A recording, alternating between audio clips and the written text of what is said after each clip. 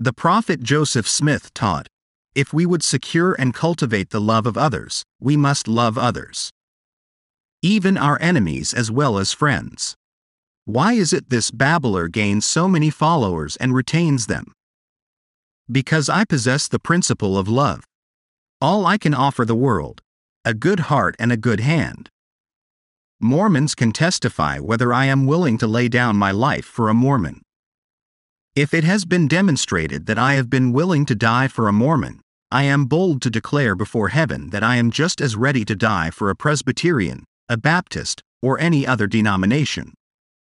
It is a love of liberty which inspires my soul. Civil and religious liberty were diffused into my soul by my grandfathers while they dandled me on their knees. And shall I want friends? No.